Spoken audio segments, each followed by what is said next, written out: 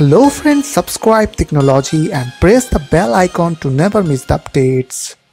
So to check your in-game FPS and ping in PUBG, you have to click on Steam settings, and after that you have to go to the in-games option, and after that you have to enable this option. It's called in-game FPS counter, top right, and click on high contrast color, and after that click on OK. Now you have to open the PUBG.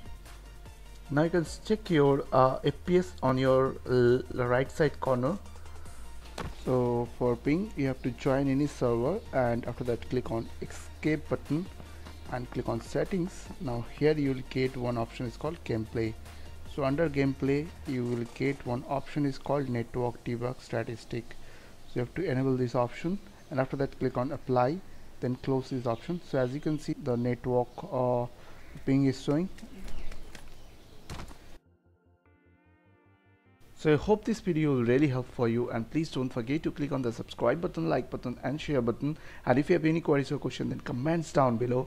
I will see you guys in the next video. Take care.